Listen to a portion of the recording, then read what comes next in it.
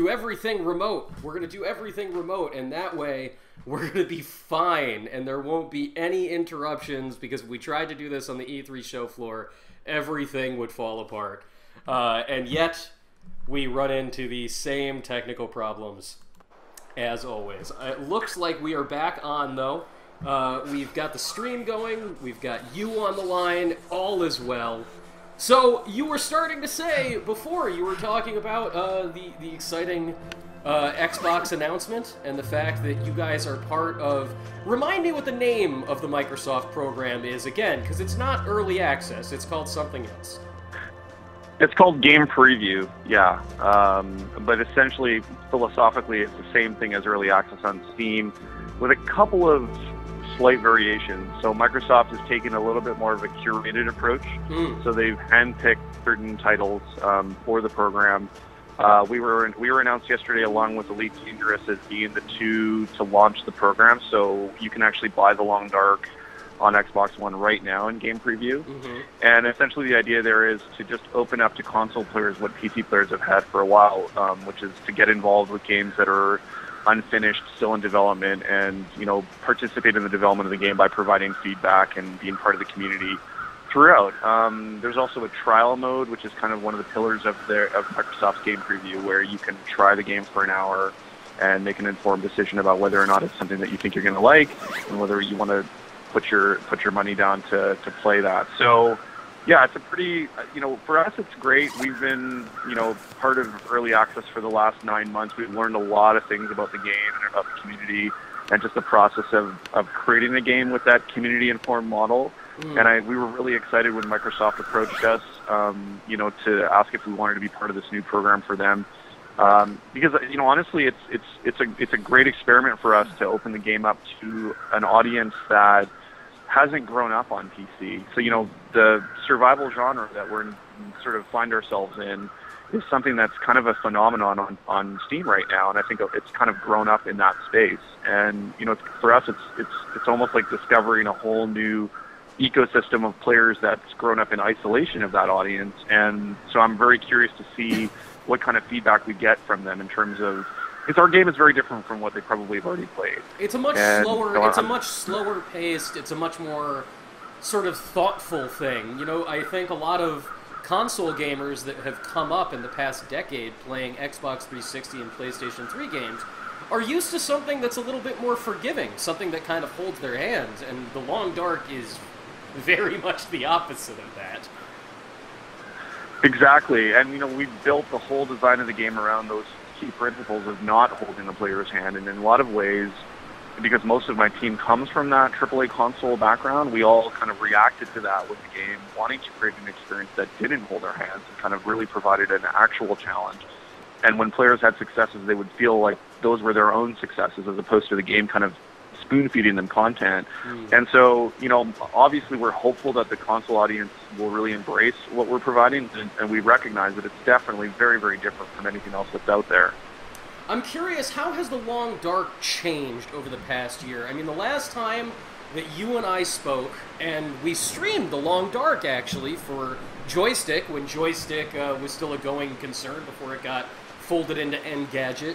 And it was a it was a rougher game than it is now. Like, even just playing it for a few minutes this morning, I was immediately like, wow, this is a demonstrably different game.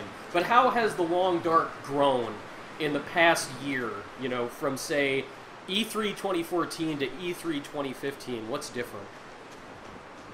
It's interesting because looking back on the core game as it existed a year ago, as you said, definitely it was a clunkier experience. We've been able to improve a lot, just the overall user interface and the player experience in terms of how the game feels with tuning and movement and all that type of thing.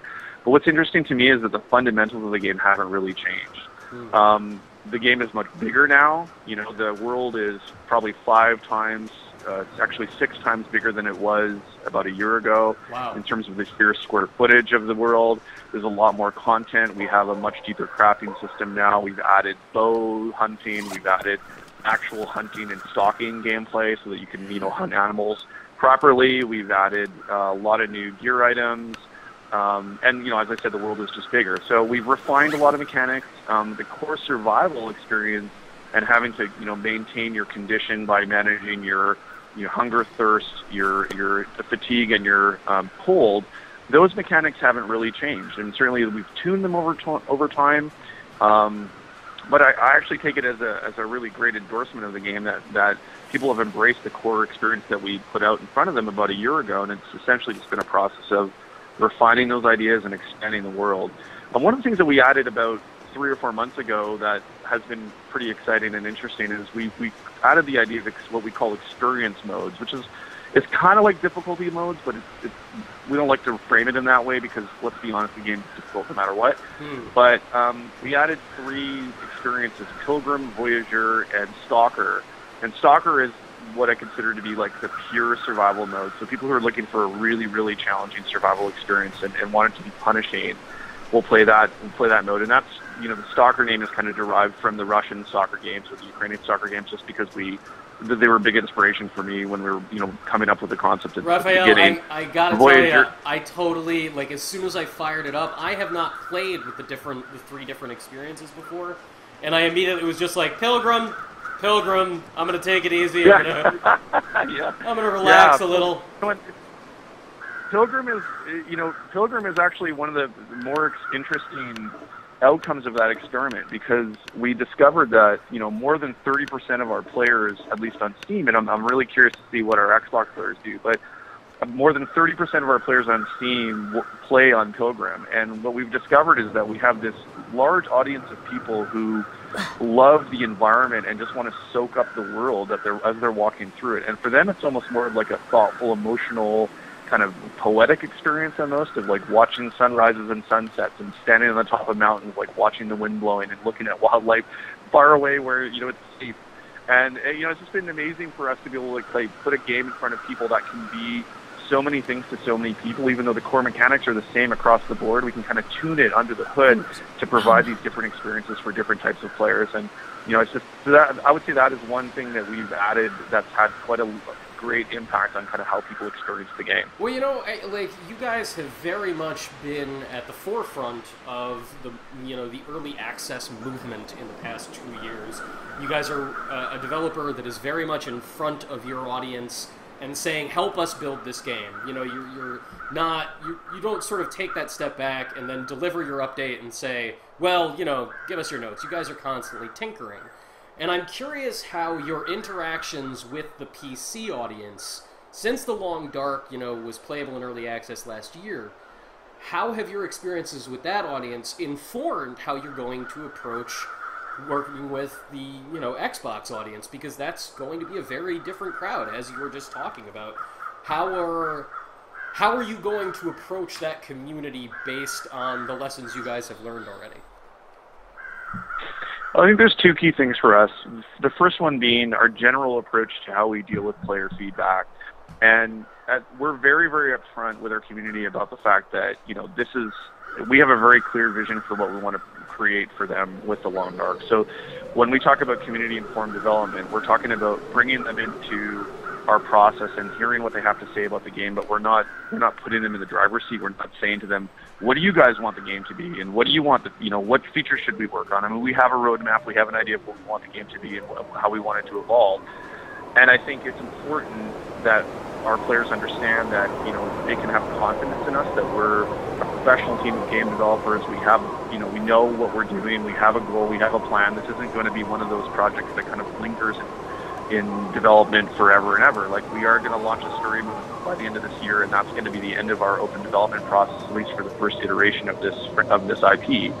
So I think that's actually been a message that's resonated really strongly with our community, because they feel confident sort of putting their money and putting their trust in us, because they know we listen to them and we're interested in hearing their feedback, and we respond to that feedback. And you can see in every single update that we've done, most of the content that's in there, even though a lot of it might have been derived from our own internal wish lists, it overlaps heavily with what the community wants. So it's been a really good, symbiotic relationship that we've had with them. But I think they always know that we're really in the driver's seat, and we have a goal, we have a vision, and we know what we're doing. And so I think it's been interesting, because I know there's other projects that have been a lot more open with that and say, you tell us what you want us to do, and we'll just do it. And what we've found with our community is they they come to us from some of these other early access games, and they say, you know, that game got ruined by the community because the developers didn't have a plan, they didn't know how to deal with the feedback, and they got overwhelmed. And we've always been really straight up with our community from the very, very beginning, saying, you know, this is our game, we have a vision, but we want you guys to be part of this with us and help us make it better and tell us what you think about the things that we're putting in front of you so that we can improve them. So that's been our message, and that's been something we've been really firm about throughout the process, and I think it's been working really well for us. And I think taking that message over to the console audience, I think will maybe mitigate some of the concern about the working in a more of an open development alpha model, which is completely new to the console audience. They've never had that before. So I think that's pretty key. And just generally, other than that, I think the second thing is that we do have a very, very positive community. I mean, if you think about what Steam can be in its worst, you know, incarnation in terms of how the community can be, I would say we have one of the strongest communities on Steam and outside of Steam in our official community as well. And they really are. I gotta say, you guys don't really have. You guys don't have belly achers. Everybody is pretty cool in the Long Dark community, I have to say.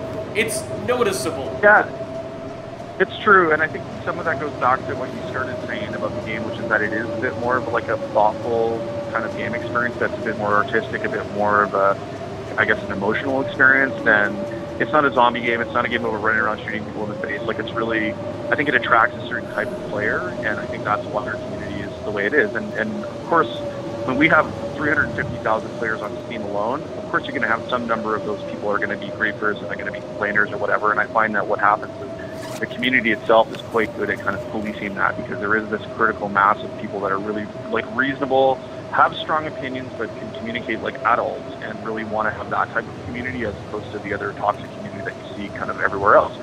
So I think that's a great opportunity for Xbox players to come into a community that's already mature, that already has that kind of culture built into it, and hopefully will be a much like nicer process for them than maybe if they were dropped into some of the other communities that are out there. And then sort of a follow-up to that, because we have been doing community relations and community interaction for all these months, and we have a good rapport with our community, we know how to talk to them, we are able to provide, like, to support our Xbox players with community properly, because you know, Steam has the community built into the platform, but Xbox doesn't have that notion, because let's face it, people don't play Xboxes with, you know, keyboards in front of them so they can write notes, right? Right. So it's you know, so what's going to happen is, you know, people will play the game on Xbox and then they'll hopefully take their notes and think about what they're playing, and then they'll take the time to come to our forums and they'll, you know, create an account and they'll sit down and write their feedback. And, you know, we're going to do everything we can to be welcoming and to help them streamline that process of getting into the community, because we want to hear that feedback. So, you know, I guess it's bigger picture. It's really, you know, the experience that we've been able to build over the time that we've been on Steam, and the fact that our community is so strong already is, I think, one of our you know, best hopes for making this game preview process as smooth as possible for Xbox players. So you had mentioned that, you know, no uncertain terms, Long Dark is coming out as a finished game later this year. By the end of 2015, we're gonna see Long Dark as a game that is complete, that is reviewable, if you want to say that way, like something that somebody can just go, they'll buy it, and it's gone. So I'm curious. You also said that, like, that's it for this iteration, that you're gonna have your complete Long Dark for the end of 2015, but you guys are going to continue working with it. What's the future for the Long Dark? Where is this going beyond this year?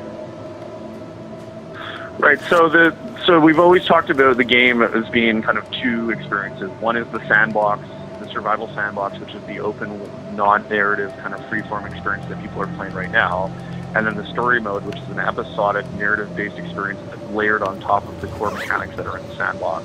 So when I say there's going to be a full Long Dark experience that launches by the end of the year, that is, you know, the first episodes of season 1 of our story mode. The future of the Long Dark is to continue releasing those episodes, kind of in the same model that we've seen from like the Walking Dead episodic game, for example, where they do like the seasons pass and they have the episodes kind of mapped out, and we're going to unlock however many we're going to unlock when we launch, and then there'll be some follow-up episodes that come later in 2016, and then, you know, players willing, and, you know, we hope that we have a lot of support from the community and people really enjoy what we've given them in story mode, and we have great success with it, and we want to continue. And we've always sort of conceived of the Long Dark as being this bigger experience that spans multiple seasons. So, I mean, right now it's obviously winter, and there's a whole storyline built around that experience. What we'd love to be able to do is take those characters that we're going to introduce in story mode, take the storyline that we've introduced in story mode, and continue building on that in the future. So we go to spring, we change the sandbox mechanics, to make more sense within that environment. We go to maybe a slightly different part of the world to freshen up the experience, and we continue moving that storyline forward.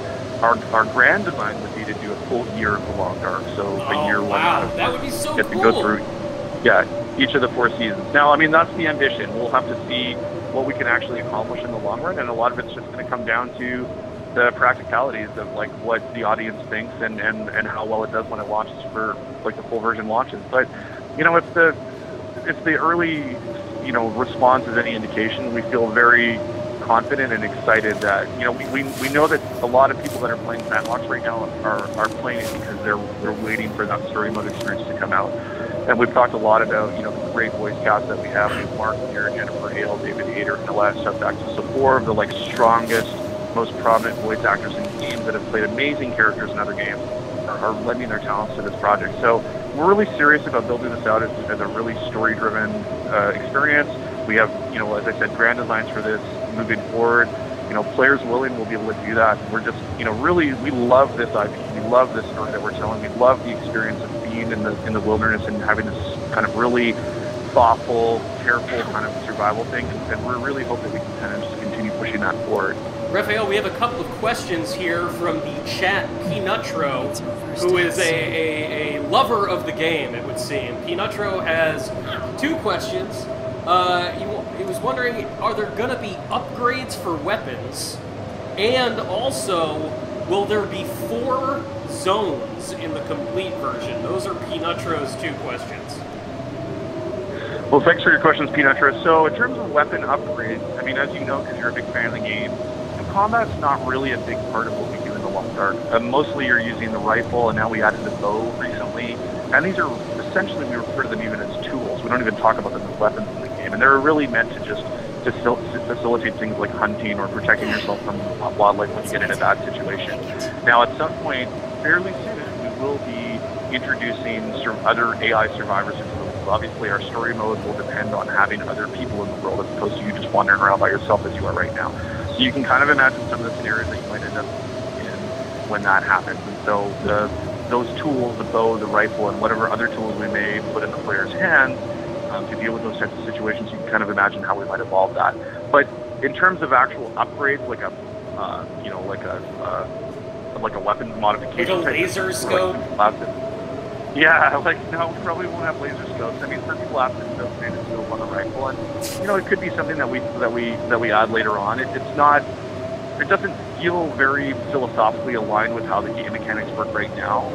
So I don't really see that being a big part of what we do in the future. But again, we're always refining. You know this, right? We're always refining the sandbox. We're always refining the gameplay. We're always looking for new ways to kind of create an opportunity for more interesting player choices. And that's fundamentally what everything is about in the game, is just putting tools and giving choices to the player where they have to, they put themselves actually in some pretty interesting situations because of their own decisions, not only because of the things that happen to them in the game. And one of my favorite quotes ever about our game is, most of the time what kills you in the Long Dark is yourself, right? It's because of the thing that you chose to do. Not the game didn't kill you, it's that you put yourself in a situation where you died because you made a certain choice that ended up being a bad one. The second question about zones, so the game is currently 25 square kilometers, so I think that's about 16 square miles or whatever across the 3 major regions we have. All the 3 major regions are connected with significant travel zones that are kind of a little bit more linear, but they're pretty substantial areas of their own. We're continuing to expand that world.